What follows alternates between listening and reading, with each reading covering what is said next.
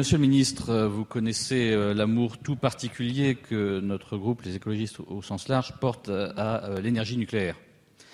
Pour autant, quel que soit l'avis qu'on a sur le nucléaire, en tout état de cause, nous pensons qu'il y a au moins un point fort au niveau national, c'est l'organisation du contrôle de la sûreté nucléaire. Nous avons un dispositif avec l'autorité de sûreté nucléaire, l'IRSN, et les CLI, les commissions locales d'information, qui permettent de valider l'expertise citoyenne, qui est l'un des plus performants au monde et qui a au moins le mérite donc de nous permettre d'avoir une information relativement transparente et en tout cas une capacité de réaction. Ceci étant, puisque nous en sommes aujourd'hui sur un débat budgétaire, justement, nous avons une inquiétude. C'est que tant qu'à vivre dans un monde avec du nucléaire, autant que ce nucléaire soit sûr et qu'on ait toute l'information et la transparence, et donc qu'on ne fasse pas des économies de bout de chandelle sur ce contrôle de la sûreté nucléaire. Or, il se trouve qu'il y a un an, nous avons adopté le PLF, et que dans ce PLF, nous avons adopté un amendement qui avait l'avis favorable du gouvernement et qui prévoyait qu'avant le 31 octobre 2015, soit rendu un rapport qui permette de définir les modalités de financement pérenne de l'ASN et de l'IRSN, de façon à ce que ces deux organismes, qui sont essentiels, puissent avoir les personnels dont ils ont besoin pour pouvoir assurer leur mission. Et chacun qui peut regarder quel est l'état de l'industrie nucléaire en France se rend bien compte que de travail, il n'en manque pas.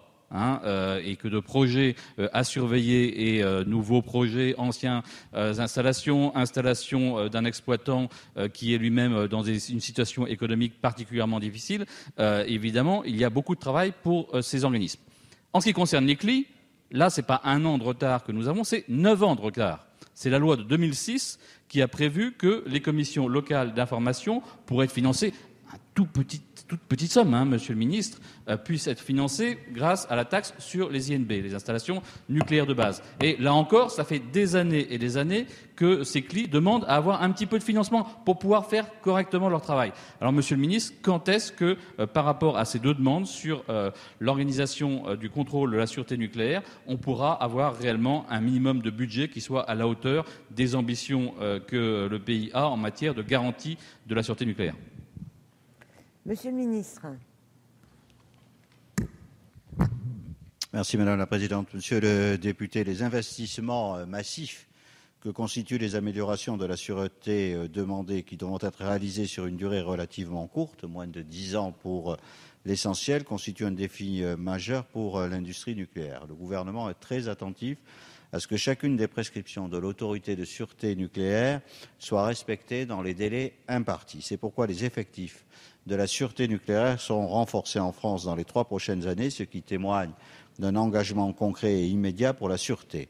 En outre, au plan international, la France agit activement en matière de sûreté nucléaire pour promouvoir l'élévation des standards de sûreté. La loi relative à la transition énergétique pour la croissance verte permet, premièrement, de renforcer la sûreté nucléaire en dotant l'autorité de sûreté nucléaire de pouvoirs de contrôle et de sanctions supplémentaires, incluant un dispositif de sanctions pécuniaires et d'astreinte et qui s'appuiera sur une commission des sanctions pour obtenir des exploitants la mise à l'œuvre dans les meilleurs délais des travaux de sûreté qu'elle exploite et d'améliorer l'information et la transparence, en particulier pour les riverains des installations nucléaires. Les citoyens qui vivent à proximité des installations nucléaires seront régulièrement informés sur la nature des risques et les mesures de prévention de sécurité. Enfin, s'agissant du financement de la sûreté nucléaire et de la possibilité d'affecter une taxe, le rapport sur cette question demandé au Parlement l'année dernière est en cours de transmission. Il vous sera remis dans les tout prochains jours et il conclut, pour l'instant, je vous le donne, mais nous en partagerons la lecture, que le principe d'affecter le produit d'une taxe à l'ASN pose des difficultés importantes sans apporter une réelle plus-value à l'exercice de ses missions de cette autorité. Mais je vous confirme que ce rapport vous sera remis dans quelques jours.